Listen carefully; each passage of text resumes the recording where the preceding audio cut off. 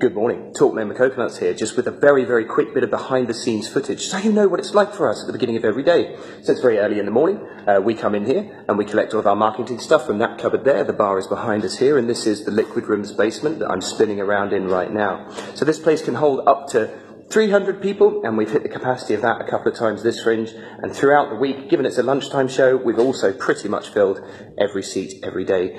You are amazingly supportive people, the people that come to see the show this year, and we thank you sincerely. So we make our run up the middle of the aisle, we welcome the member Coconuts, the tech does the cool and groovy stuff with the lights, which are obviously not on at the moment, and then we spread out across the stage, we have a sip of enthusiasm, and then we crack on with the show.